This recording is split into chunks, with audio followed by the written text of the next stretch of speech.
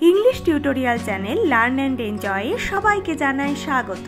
আজকে আমি পড়াচ্ছি ক্লাস 6 এর ইংলিশ টেক্সট বুক ব্লজমস। আর আজকে আমি আমার টপিকে রেখেছি lesson number 1 it all began with drip drip text and activity 1 2 3 page number 7 8 and 9। চলো তাহলে শুরু করি। Lesson number 1 it all began with drip drip. বিজ্ঞান মানে শুরু হয়েছিল, বিগিনের পাস্ট টেন্স হলো বিজ্ঞান। আর এখানে দেখো ড্রিপ ড্রিপ, এটা হচ্ছে বৃষ্টি ফোঁটার শব্দকে ড্রিপ ড্রিপ বলা হয়েছে। ইট অল বিজ্ঞান মানে এই গল্পে যা কিছু বলা হয়েছে সেগুলো সব কিছুই কার সঙ্গে শুরু হয়েছিল না ড্রিপ ড্রিপের সঙ্গে শুরু হয়েছিল। এটা কে লিখেছেন? আলকা শাঙ্কার অ্যান্ড শার্লিন মুকুন্দান। তো চলো এই লেখিকাদের সম্পর্কে আমরা একটু জেনে নিই। Let's start.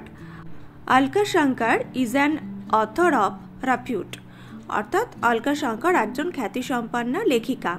Her well-known book is The Mighty and the Mystical Rivers of India, Exotic India. তার বিখ্যাত বই হলো The Mighty and the Mystical Rivers of India, Exotic India.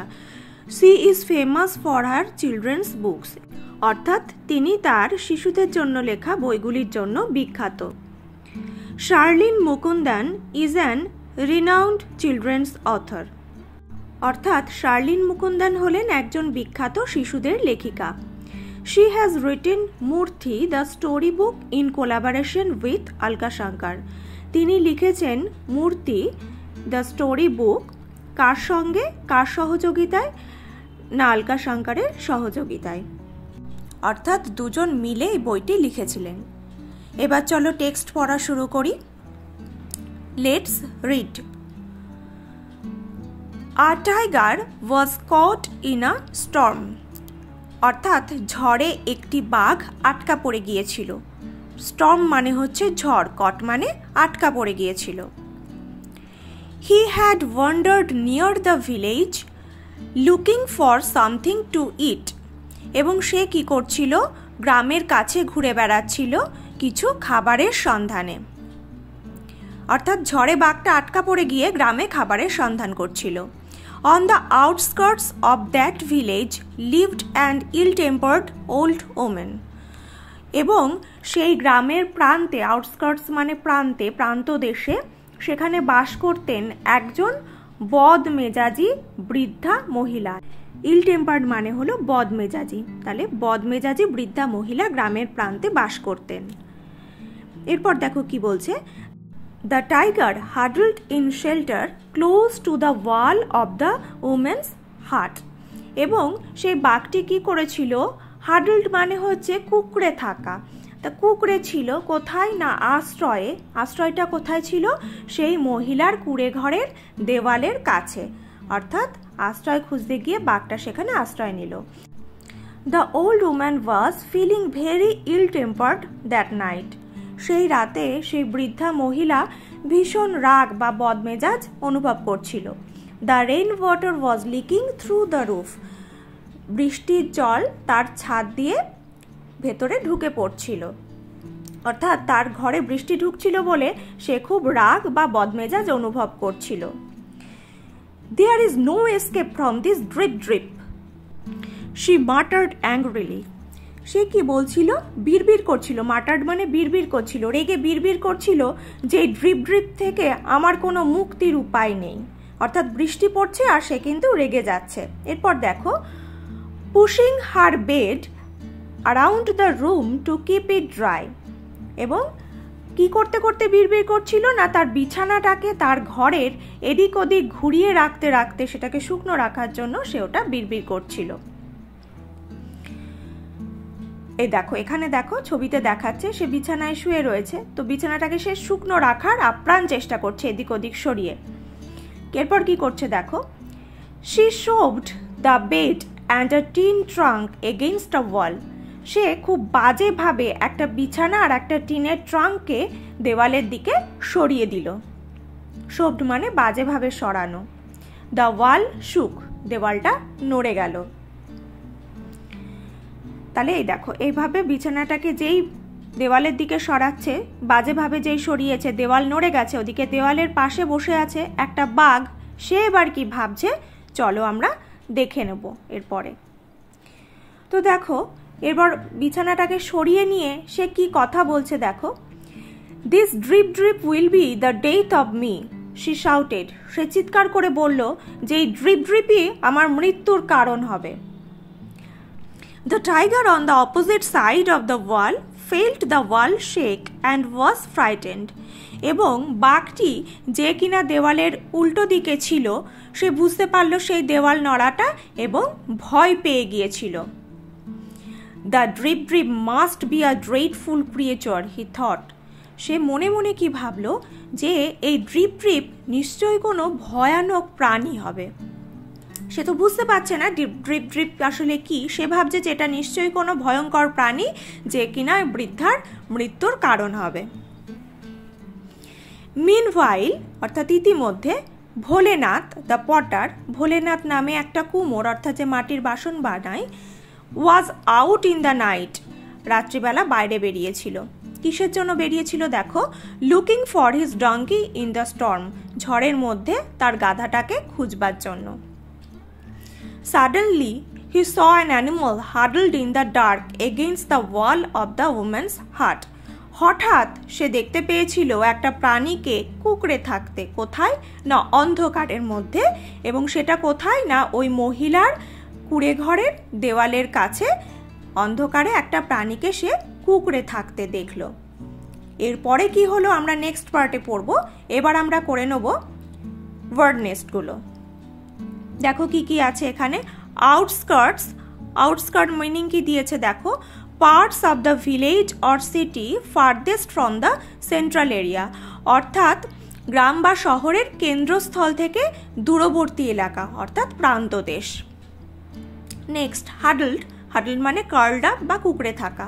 মাটার্ড, talked in a low but not clear voice, অর্থাৎ নিচু গলায় এবং পরিষ্কার গলায় যেটা নয়, আস্তে আস্তে কথা বলা বা বিড়বিড় করা। নেক্সট দেখো শোভড, শোভড মানে pushed something in a rough way, অর্থাৎ বাজেভাবে কোনো কিছু ঠেলা। ড্রেডফুল মানে ফিয়ারফুল বা ভয়ানক। এবার চলো এক্সারসাইজগুলো আমরা করে নিই। Let's do activity number 1। Pick the correct alternatives, অর্থাৎ এখানে যে অল্টারনেটিভসগুলো দেওয়া আছে তার মধ্যে সঠিকটাতে আমাদের টিক দিতে হবে। তো চলো দেখি নাম্বার এতে কি আছে। Number A, the tiger took shelter near the house of and old woman and old man a neighbour, অবশ্যই একজন বৃদ্ধা মহিলার ঘরের কাছে আশ্রয় নিয়েছিল, তাহলে আমরা অ্যান ওল্ড ওম্যানে টিক দেবো।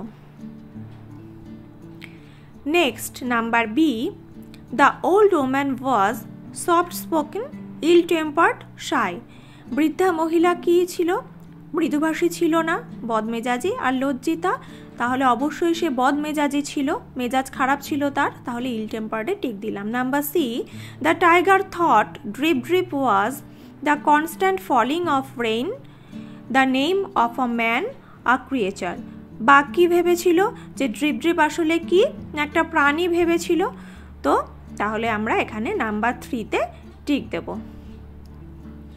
নেক্সট নাম্বার ডি, ভোলেনাথ ওয়াজ আ ফার্মার ওয়েভার পটার, ফার্মার মানে চাষি, ওয়েভার মানে তাঁতি, পটার মানে কুমোর, তাহলে ভোলেনাথ কে ছিল, একজন কুমোর ছিল, তাহলে আমরা পটার নাম্বার 3তে টিক দেব।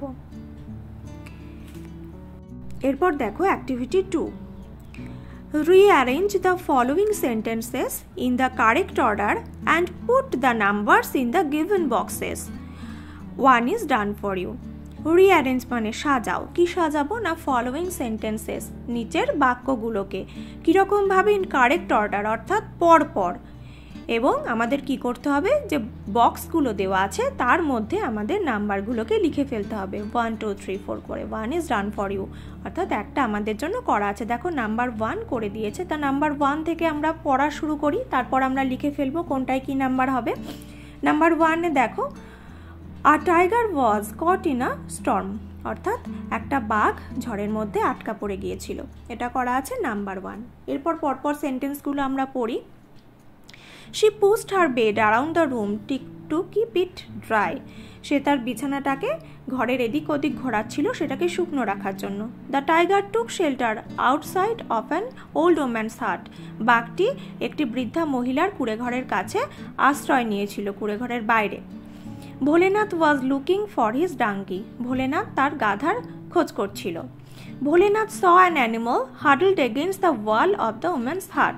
ভোলেনাথ ওই বৃদ্ধা মহিলার ঘরের কাছে, দেওয়ালের কাছে একটা প্রাণীকে কুঁকড়ে থাকতে দেখেছিল।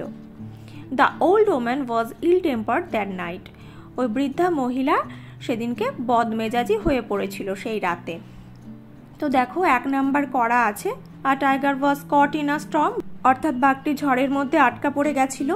এরপর সে কি করেছিল না, সে একটা বৃদ্ধা মহিলার ঘরের বাইরে আশ্রয় নিয়েছিল। তো চলো দেখি সেটা কোথায় আছে, সেটা আমরা নাম্বার 2 করে দেবো। দেখো এইখানে আছে, the tiger took shelter outside an old woman's হাট। তো এখানে আমরা নাম্বার 2 করে দিলাম। এবার কি হয়েছিল, সেই বৃদ্ধা মহিলা সেই রাতে কীরকম হয়ে গেছিল না, বদমেজাজি হয়ে গিয়েছিল। এটা আমরা নাম্বার 3 করব। দেখো একদম লাস্টে আছে, the old woman was ill tempered that night, এটাকে আমরা নাম্বার 3 করলাম। এরপরে ইতিমধ্যে কি হয়েছিল, সে বিছানাটাকে এদিক ওদিক সরিয়ে রাখছিল সেটাকে শুকনো রাখার জন্য, এটা আমরা নাম্বার 4 করলাম। She pushed her bed around the room to keep it dry. আচ্ছা, এর মধ্যে কি হলো, ভোলেনাথ নামে একজনা সে কি করছিল, তার গাধাটার খোঁজ করছিল, এটা আমরা নাম্বার 5 করলাম। Bholenath was looking for his ডাঙ্কি, number 5। এবং লাস্ট আমরা কি পড়লাম এখানে না, ভোলানাথ সেই বৃদ্ধা মহিলার ঘরের কাছে একটা প্রাণীকে কুঁকড়ে শুয়ে থাকতে দেখেছিল, এটাকে আমরা নাম্বার 6 করলাম। এভাবে আমরা সেন্টেন্সগুলোকে পরপর সাজিয়ে নিলাম। এরপর দেখো অ্যাক্টিভিটি 3 কি বলছে, আনসার দ্য ফলোয়িং কোয়েশ্চেন। এই কোয়েশ্চেনটার আনসার দিতে হবে। কি বলছে দেখো, what do you think would Bholenath's reaction B if he knew that the animal হাডলড in the dark was actually a tiger. বলছে তুমি কি মনে করো ভোলেনাথের প্রতিক্রিয়া কি হতো যদি সে জানতে পারত যে অন্ধকারের মধ্যে কুঁকড়ে থাকা প্রাণীটা আসলে একটা বাঘ, সেটা এখানে আমাদের জানতে চেয়েছে। তো চলো এটাকে আমরা খাতায় করে ফেলি, যে ভোলানাথ যদি জানতে পারতো, সে তো বুঝতে পারিনি, সে ভেবেছে যে একটা প্রাণী এমনি শুয়ে আছে ওখানে, সে যদি জানতে পারতো যে সেটা বাঘ তাহলে সে কি করত। তো দেখো আমি এখানে আনসারটা লিখেছি। কি লিখেছি দেখো, if Bholenath knew that the animal huddled in the dark was actually a tiger, he would be frightened and possibly he would run away. যদি ভোলেনাথ জানতে পারত যে অন্ধকারে কুঁকড়ে থাকা প্রাণীটা আসলে একটা বাঘ, তাহলে সে অবশ্যই ভয় পেয়ে যেত এবং সম্ভবত সে পালিয়ে যেত। এখানে আমরা লাস্ট অবধি দেখেছি যে সে জানতে পারেনি যে সেটা একটা বাঘ, সে তারপরে কি করেছিল সেটা আমরা পরের দিন পড়ব।